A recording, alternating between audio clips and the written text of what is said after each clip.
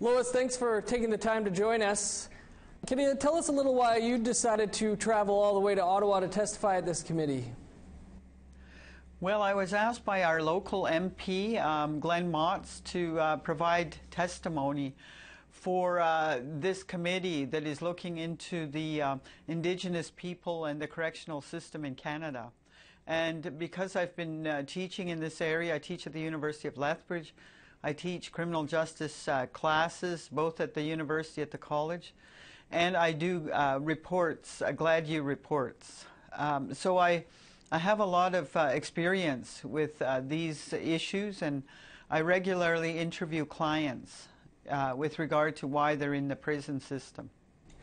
Lois, what is the biggest reason Indigenous peoples end up in prisons at higher rates than non-Indigenous people? Well, some have compared prisons to the residential school experiences of their predecessors, you know, the parents, grandparents.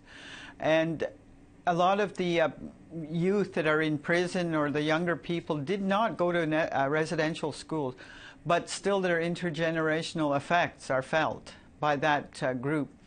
And, you know, I think a lot of it has to do with the social conditions for people living on reserve, the extreme poverty in many cases, the lack of opportunities, the need for more education, training, wealth creation in the communities. Because of the Indian Act and the policies, all of the lands are Crown lands, so people can't develop their own lands, and they're kind of stuck in this cycle of poverty. And a lot of these social ills are a result of poverty. And many of the people that I see have been in foster care. The one guy I just interviewed, 15 foster homes, you know, like there's something wrong. And because of the breakdown in the culture due to a lot of the policies with the Indian Act, residential schools, we find that this next generation of people, you know, suffering the effects, but they don't know why. They don't quite understand.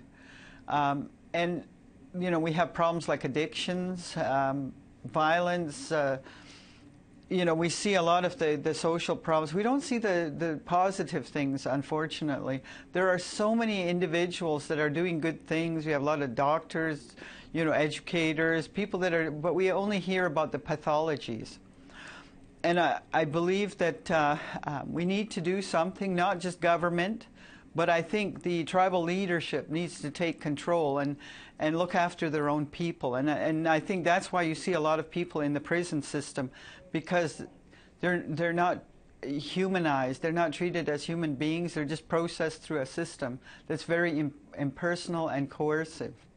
So these are primarily really good people, you know, trying hard, but their circumstances, the Supreme Court directed judges to look at the circumstances of Aboriginal people, and that's what's referred to as the Gladue, you know, sentencing principles.